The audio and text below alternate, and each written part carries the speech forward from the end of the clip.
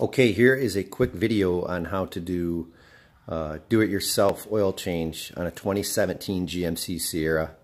Mine's a lease. I don't really care what type of oil that goes in it. It's going back to the dealership in less than a year. So I use the Walmart SuperTech OW20. It seems like it only comes in synthetic because that's all I can find. I got those with the oil filter for right around 30 bucks.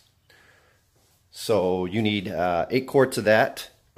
Come over, take your oil cap off before you drain the oil. I'm not going to show you the whole process of draining the oil because I'm pretty sure if you're watching this video, you know how to do it anyway. You're probably just looking for the location for the drain plug underneath and what type of oil that it takes. Let air get in there by undoing the cap and the dipstick. And then come over to your passenger side. I already got my truck jacked up a little bit, but you could probably squeeze under there. You're going to need a 15 millimeter.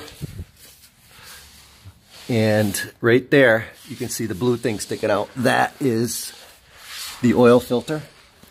They're about $3 at Walmart. And right underneath it, right here, is the plug. That's a 15 millimeter. Other than that, you drain the oil out and then put it back in. I'm sure you know how to do that nice and quick.